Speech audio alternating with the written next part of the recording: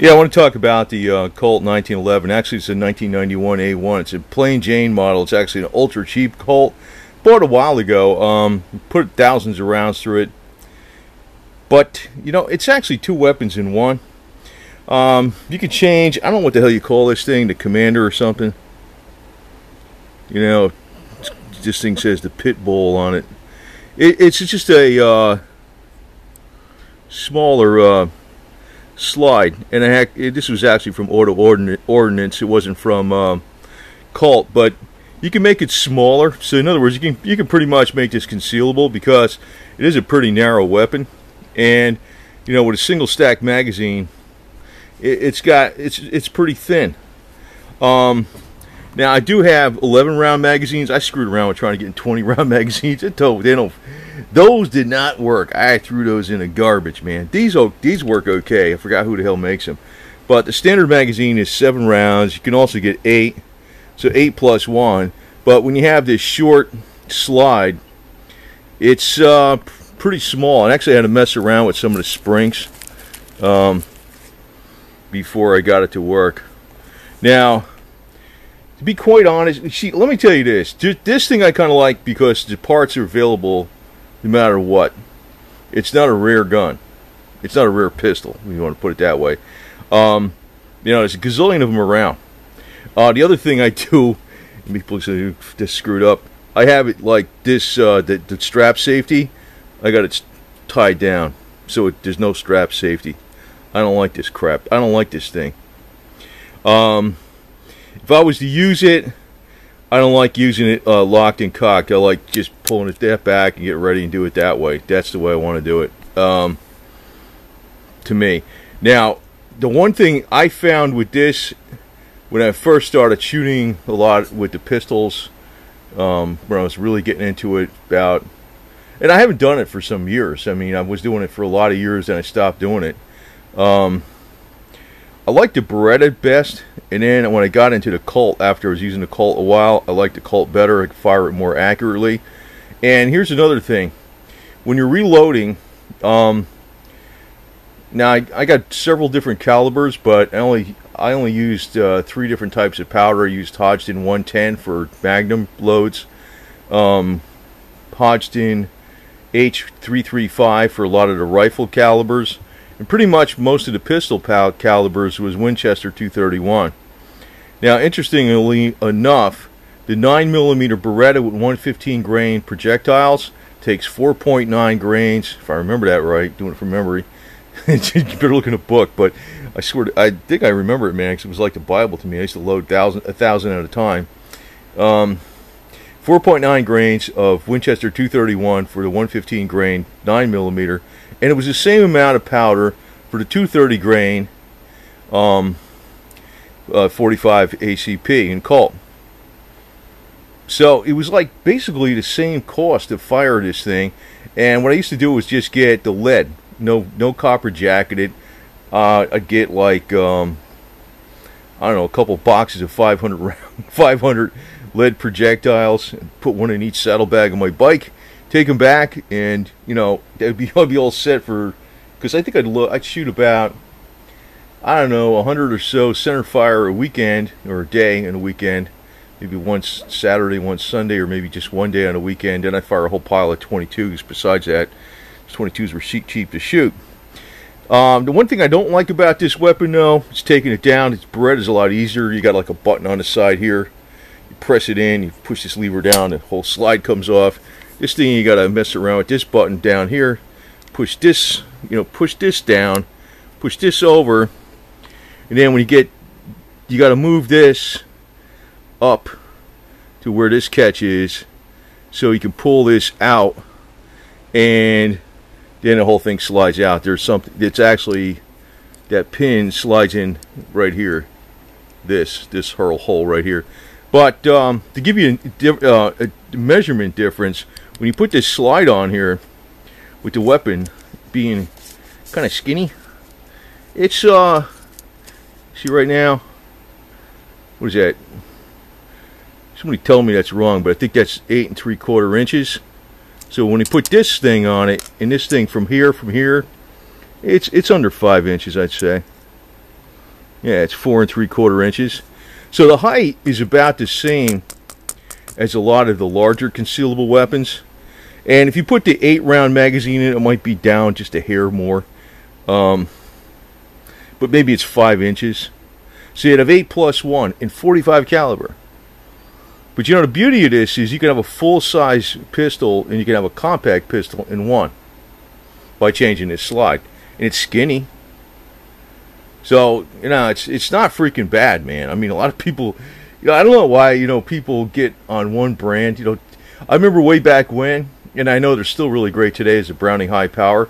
Browning High Power, Browning High Power. You gotta have a Browning High Power. Or it was this, the Colt 1911. Or something like, you know, I know there's a lot of new weapons that came out.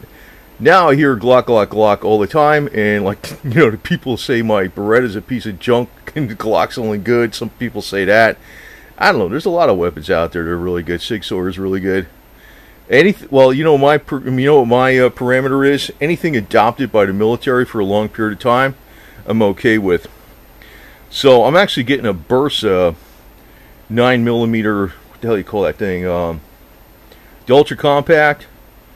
The one that doesn't have the polymer frame. It's got like an alloy frame with like a stainless or nickel slide on it. It's going to take a while to get in, but it's adopted by the Argentine Army, and it's designed by basically Beretta people, so it's a lot like the Beretta. I don't mind that thing. I'll probably use that for concealed carry, but this thing is not bad too. It's not bad too, because if you get these used, they're not much money. Now mine, out of the box, it always shot. This thing, I don't think it ever jammed on me. I don't remember it ever jamming. Maybe it did jam sometime or something. I don't know. Maybe something happened somewhere along the line. But this thing has been reliable as all hell. Other people got the same weapon. They had problems with it. So I was lucky. And this is a Series 80, which means you got this.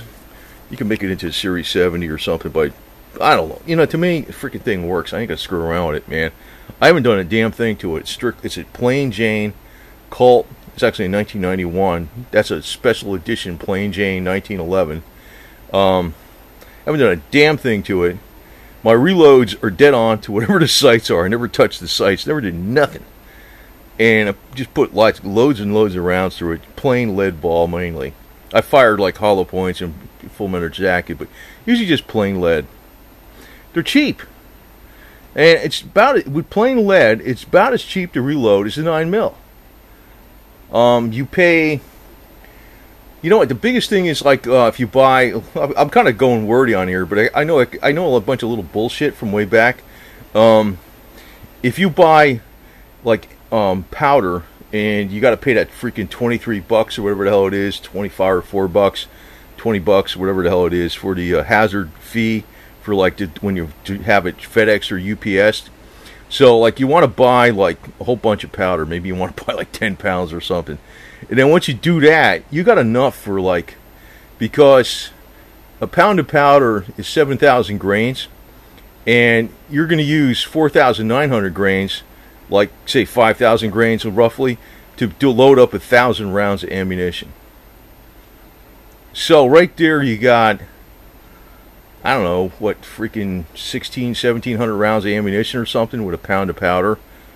You know, roughly, you know, if you divide up that hazard duty, that hazard fee on the UPS shipping up amongst maybe 10 pounds, it's not that much money. You're paying about 20-something bucks for a pound of powder. Not bad, man. Not bad. And then you get the biggest thing, the primers aren't much. The 45 takes the large pistol primers. You don't use no Magnum primers, just plain pistol, you know, CCI or Winchester, whatever the hell it is. And you don't, and if you get the biggest cost is the projectiles. Now, if you really want to get cheap, you can freaking melt down your own lead and with your bolts. You can just recollect the lead. You're really freaking shooting cheap. But I like shooting this thing a lot. But, you know, I tell you honestly, I'd rather, if I was in a situation where my life depended upon it, not that this thing would jam or anything like that, I'd rather have the Beretta because it has more rounds in it. And if there's some kind of malfunction, if I had to field strip it or something, there's less crap to freak. You can lose this little pin in here or something. There's some other shit. This thing is not, It's still really, really good though.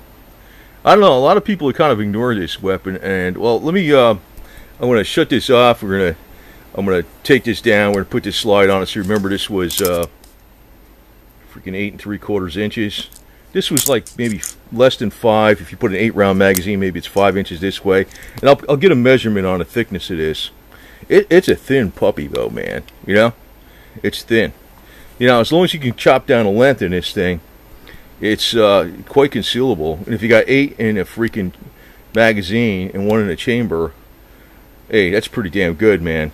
And you know, to me, well, I don't think I should tell you to do this, but I always hated these stupid things where you had to hold this in, because sometimes I didn't grab it right, and it was safe. So I got mine with a strap on it, and this is permanently held in. So I have to just pull the hammer back and shoot it. That's what I do it, like a revolver. Well, I was curious what it chopped it down to. It didn't chop it down. It does chop it down quite a bit. This was 8 3/4 inches total length. And this, so you got about 7 1/4 inches.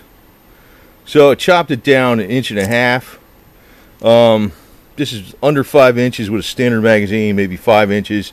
But it's a skinny weapon, you know? It's pretty skinny. What the hell is this thing?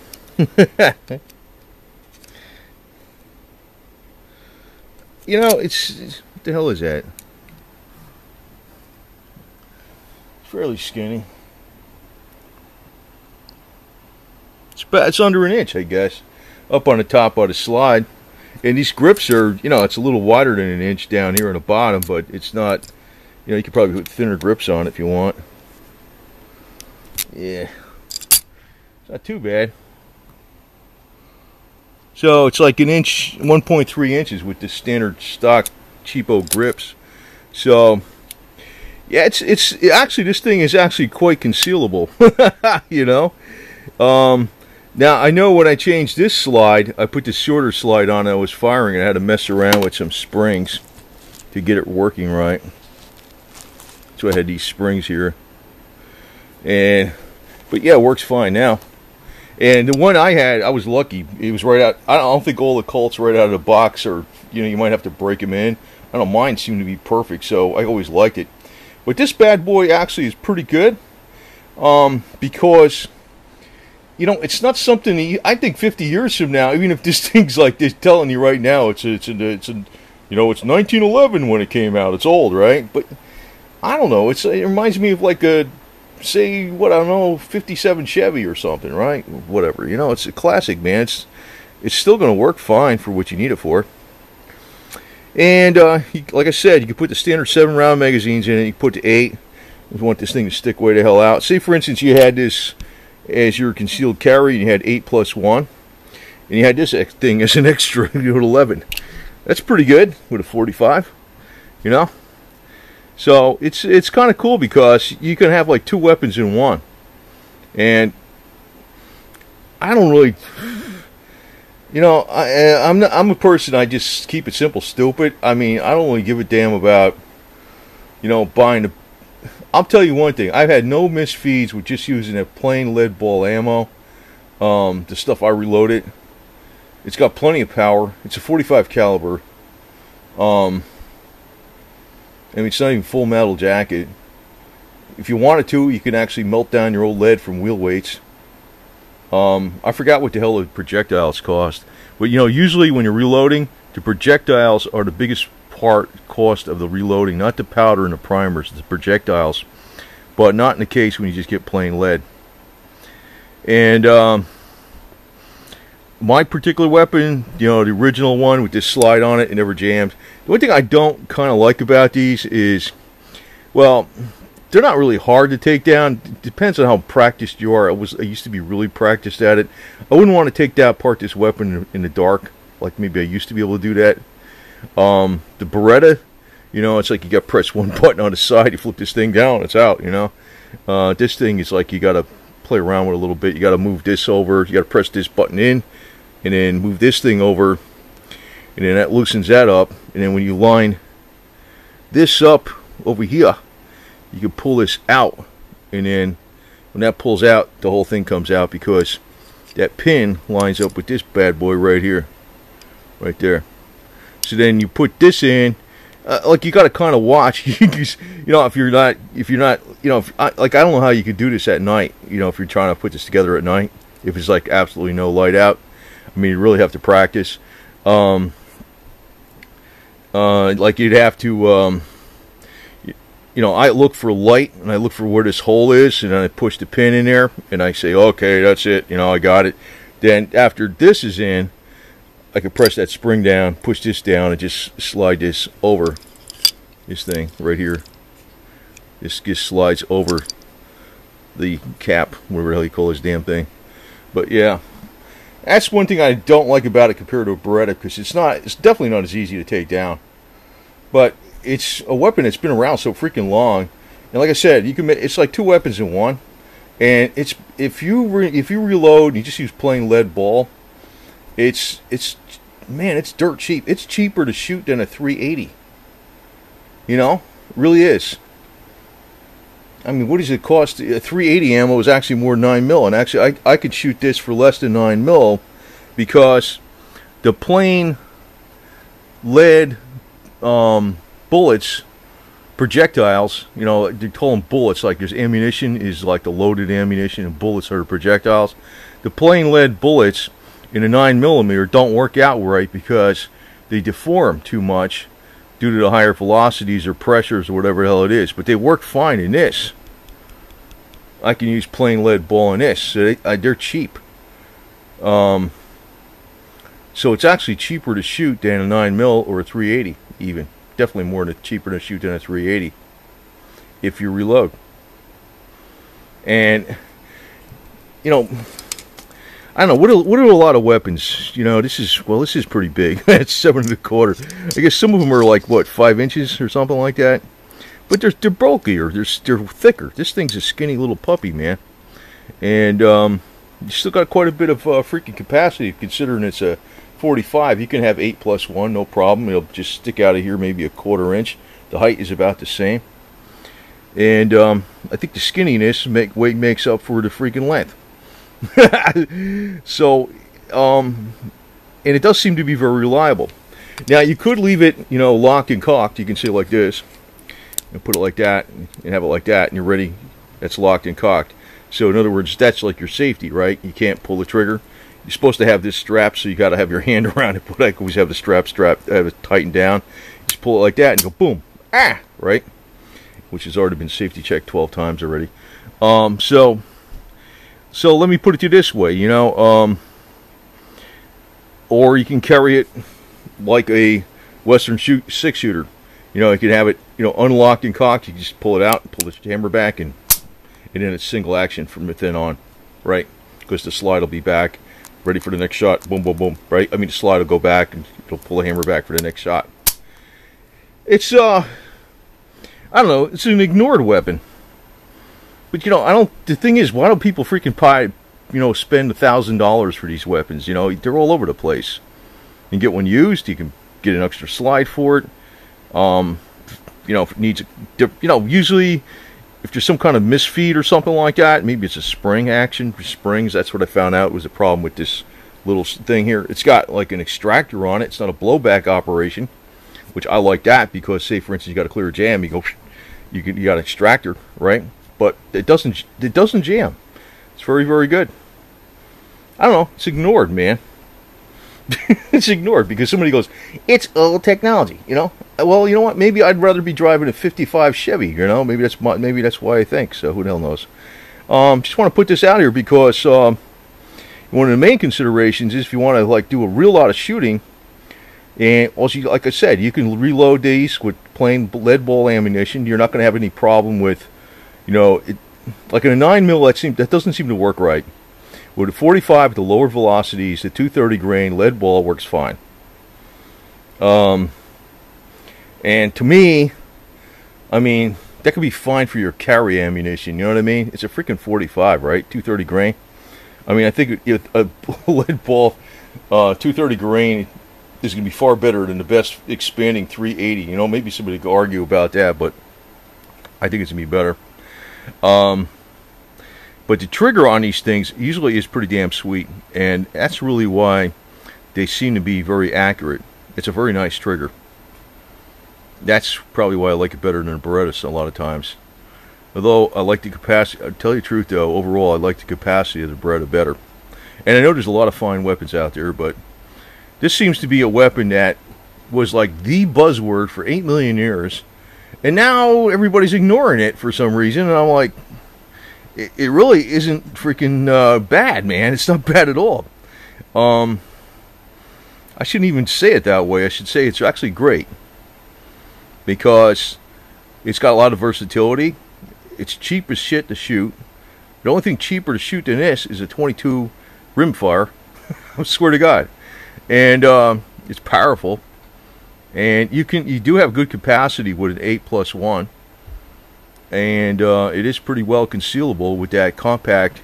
I think they call this the Commander or something like that. When you got the short, they just like to call the Pit Bull with the Auto-Ordnance. It's called the Commander with the Colt or something like that. And it's because it's thin. It's thin, and it's quick. You know, a lot of people actually still use this for competitive shooting all the time, right? So, you know, don't ignore this weapon. It's not bad.